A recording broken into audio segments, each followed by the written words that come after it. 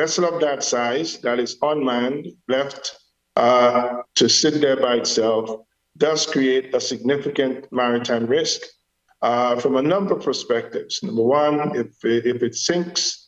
if it becomes derelict and sinks there, then we have a huge issue because salvaging and lifting a vessel of that size is not something that we have the capacity to do. Second, if there is a storm that comes and we are not able to operate that vessel because it is not a simple vessel, it's quite complicated, and having the skill sets